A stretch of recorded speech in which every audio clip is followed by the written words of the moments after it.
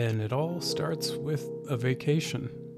See, every couple of years I go to visit my girlfriend's family, and it's great, but I get a lot of reading done, a lot of writing done. So my goal this year was I wanted to have my own e-ink typewriter ready to go for the vacation, and that was Zerowriter Ink. And you can check out my other videos for more kind of background info on what I thought was missing and what I wanted to bring to the table compared to other products like this. But at the end of the day, I got it done and I had it ready for my trip, which was awesome. Okay, that's cool and everything, right? But why open source, and why am I going to get you to care about open source? It's a good question. Let's get into it. Remember my trip. Picture this. I'm hanging out on the beach, having a great time, drinking coffee, writing away, typing away on my Zerowriter Ink prototype, and everything's going pretty well. I think I ended the trip with a couple thousand words, like around 5,000, on a story I was working on. But I kind of ran into a problem that I didn't expect. See, Zerowriter Ink is a distraction-free word processor, so it's kind of designed so you are writing constantly forward, minimal editing, so you kind of just keep going, and it's good at that. But what was happening is every couple of pages I would forget a detail from previous in the story. It could have been like a character's name or a location. Remember Sammy Jankis? Or eye color, stuff like that. Normally I would jot down details like that in a separate journal or notebook. But I realized sitting there on the beach that I could just fix this problem myself. So I just plugged in my Zerowriter to my laptop and opened up Arduino. And in a couple hours, I kind of came up with a new idea, this little pop-up notebook where you can jot down details that you might forget later on in your story.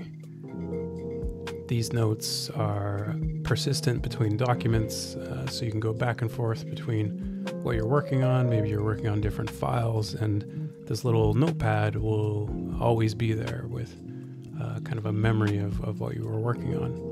So for me, I could jot down stuff like location names or eye colors or favorite foods or whatever, and it would always be there with just a quick key press. This meant for me, I would spend less time going back and forth in the document, looking for details, and more time just writing. And I made this just for me and a problem I had.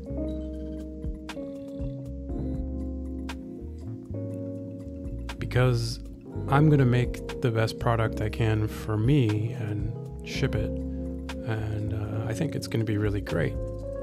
But just like what happened to me, someone will use it, they'll have a great idea, and I'm going to give them a way to make that idea happen.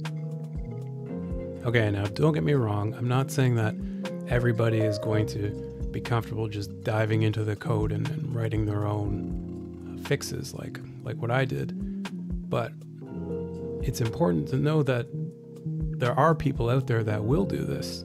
Lots of people, a lot like me and other tinkerers on this channel that are comfortable working on this stuff, and they need ideas and direction, and they want to know what kind of stuff you guys would look for in these kind of devices. You know, a lot of the time people ask me stuff like, oh, what if someone comes and steals your idea? What if they take all of your code and they just recreate another version and sell it to people for less? And honestly, it's kind of a funny question to me because, well, to be honest, I don't think I'm doing anything revolutionary here. And these kinds of products have existed for a really long time. If I was trying to build a company around something like this, and I was trying to keep it proprietary and secretive, and it was all around a hobbyist project that I did in under a year in my free time, that's not a very smart business decision.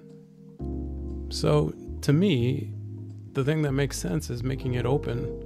Then we have all the strength of other people working on it and supporting it to make something better. And then I don't need to worry about turning this into a business and all that it entails. Instead, I just make some good hardware, get people using it, and try to do it again. I know this idea might be kind of confusing or weird or alien, but honestly, that's the truth. I'm not trying to line my pockets or make a ton of money off of a product. This is just about making something as a community and putting it out there because it should exist. And hey, it's October 1st as I'm recording this, which means we're in Drafttober officially. You can check out the other video on my channel for a giveaway contest. But basically, just to encourage everybody to do something creative in October, preferably something spooky or horror related. And I'll let you guys know what I come up with. So thanks for watching again, and make sure to subscribe, share this video. And if you haven't yet, you should check out Zerowriter Ink. We're still live on Crowd Supply. That ends in the middle of the month, so you still have time to pick one up if you're interested.